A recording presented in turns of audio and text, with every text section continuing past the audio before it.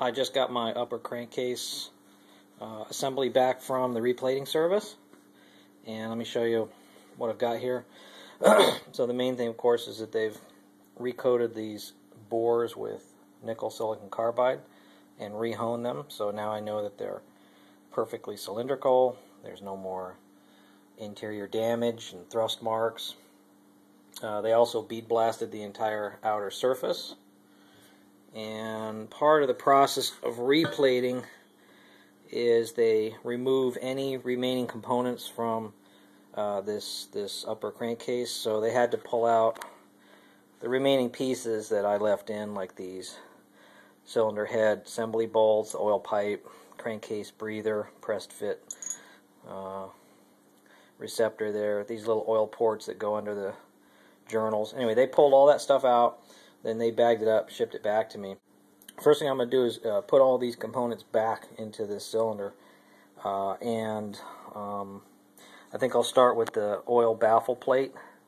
And with this, you can see that I put a little Permatex Ultra Gray right on this little top piece, because that's what the original had.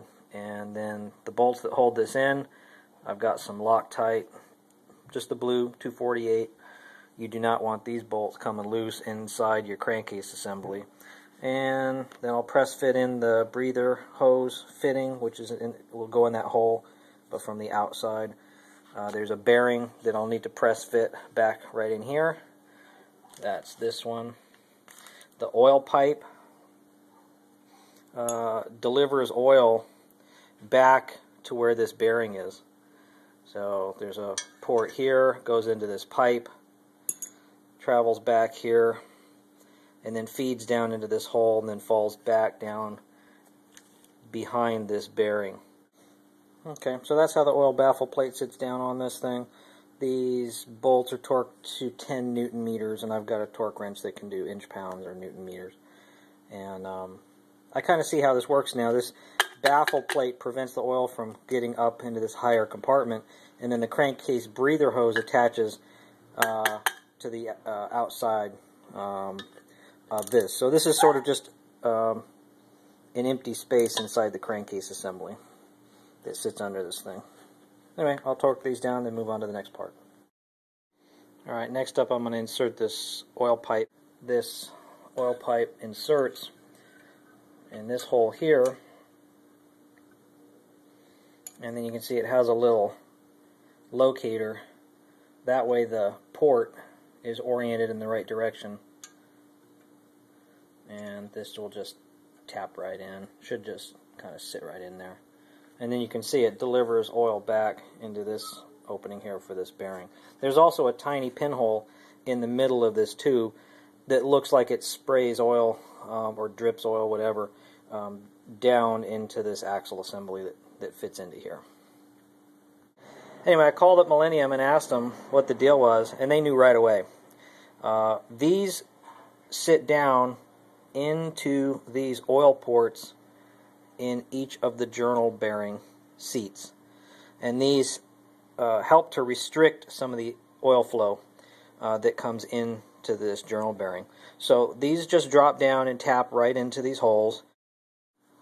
Okay, so I figured out how these go. Sort of the smaller end drops down right in there. I have a punch that fits nicely right in here. I tap that down and I can feel that O-ring slide down the surface, and then I can hear when it bottoms out real easily. Next up, crankcase breather hose fitting. Again, fits into this orifice right here. Underneath this is that oil baffle plate. To be safe, I brought this over to the press. Now this one's going to be easy to push in because the bottom here is flat to this surface. So all I had to do is get it set. Now I'll push this down to that first detent there. Okay, that's done. Now the much harder one is going to be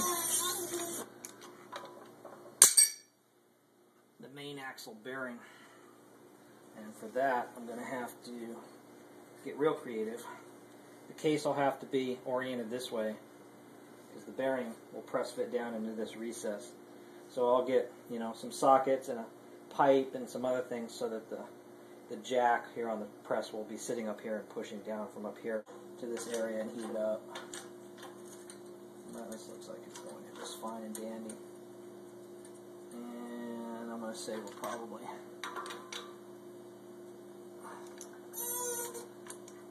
good right there.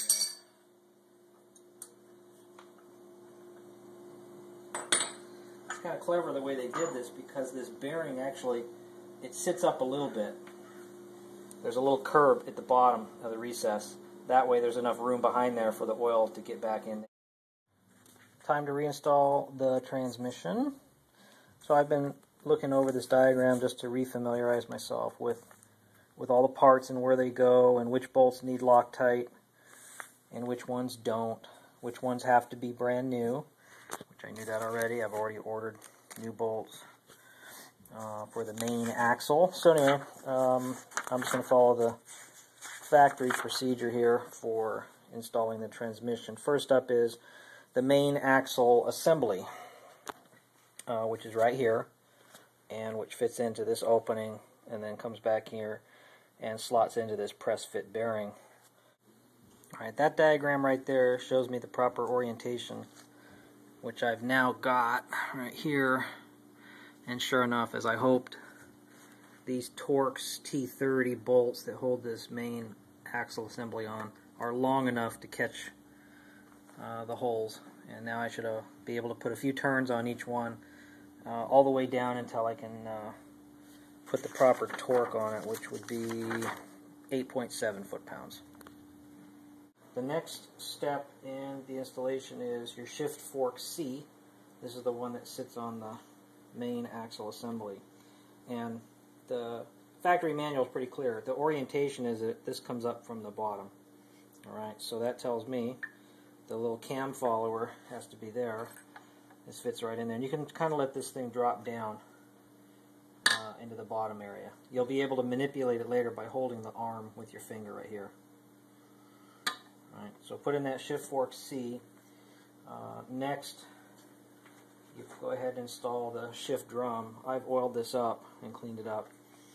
This just slides right in this opening here. The shift fork C is down low enough it won't get in the way.